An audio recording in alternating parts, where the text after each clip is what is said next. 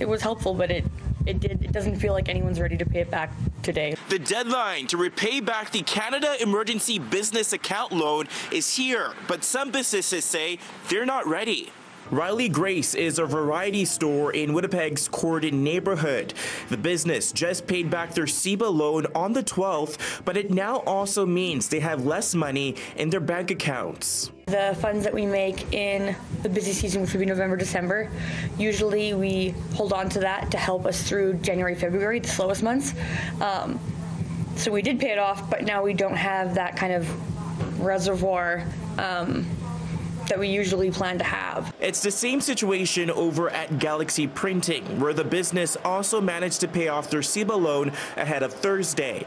Genoa Cox, a co-owner of Galaxy Printing, says while business has been picking up, their ability to purchase new equipment or hire new staff is limited after paying off their loan. We were looking at our bank account, and it definitely does make an impact with how we are going to be running our business for this upcoming year.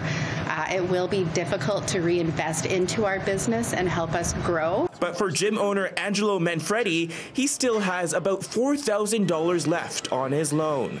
Well, it's kind of a double-edged sword in the sense that they close you down, and then they give you money to stay afloat. But then at the same time, if I was allowed to operate, I wouldn't need it.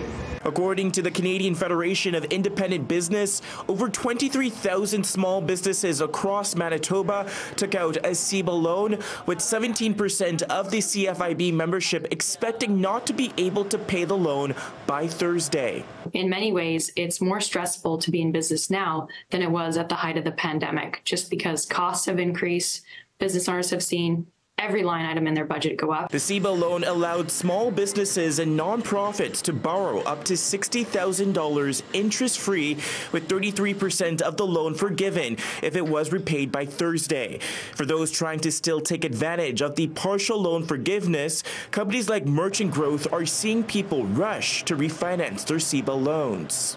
It has been wild. There's a whole industry of non-bank lenders.